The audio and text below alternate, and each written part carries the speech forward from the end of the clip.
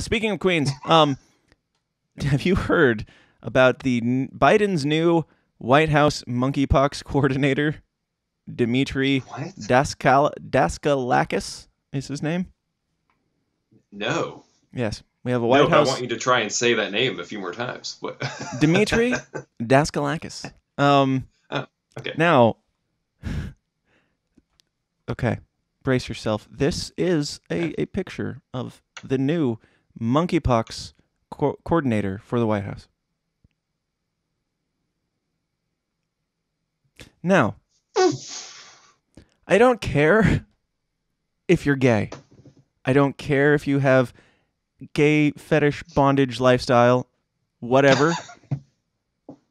But if you wanted to destigmatize a disease that you don't want people to be relating to gayness, was there nobody else?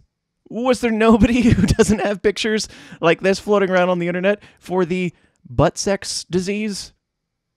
It just this is on you at this point. Yeah, it's also his bondage is also a pentagram. I was wondering if you'd catch that.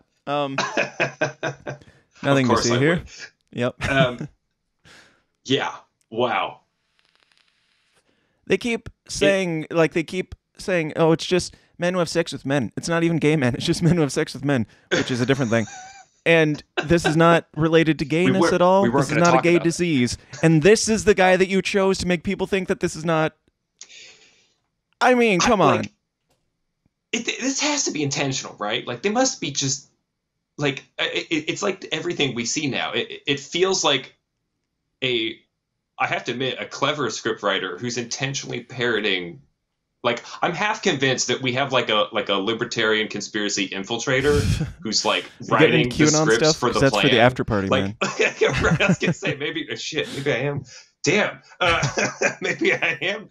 Yeah, almost like how could you write anything more openly satirical of themselves than what they do? You know, Nasty Pig Hero is his I believe dancer name at the gay bars.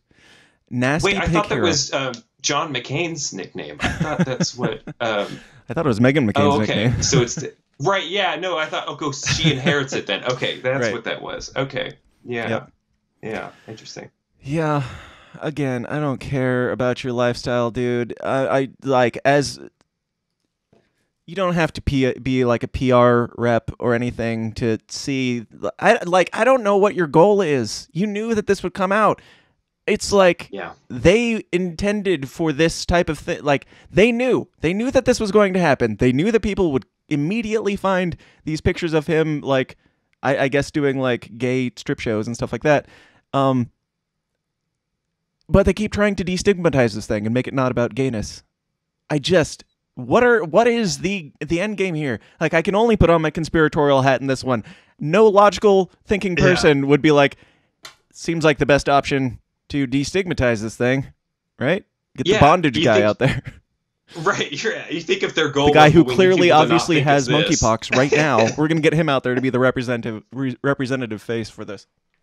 It's the same way that they keep trying to tell us that space isn't fake and gay, but then, they're talking about how many gay spacemen they want to send to space now, and so, or space women, right? And send Little Mermaid. There's a connection there between Little Mermaid and space, I'm sure. I think there's something there. Yes. That Little underwater. Mermaid thing. Both are underwater. In underwater pools. That's it. Yeah, that's how they filmed. They were both definitely filmed underwater. And they pretend like they weren't. So that's it.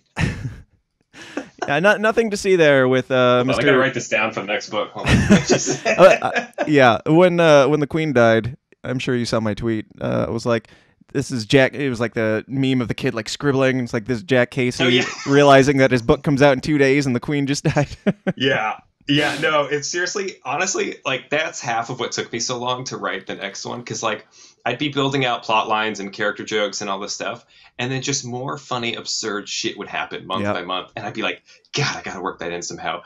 That's how I feel like here to put it there. That's how I feel trying to do this show every week. I'm like, all right, here's what we're talking about. We've got a full lineup, and then it's like, oh God, Biden is speaking again. Now I got to work that in. Yeah. Well, I know, and then with perfect timing, right? Like a week before I drop, WVW2 on 9/11 this holiday season.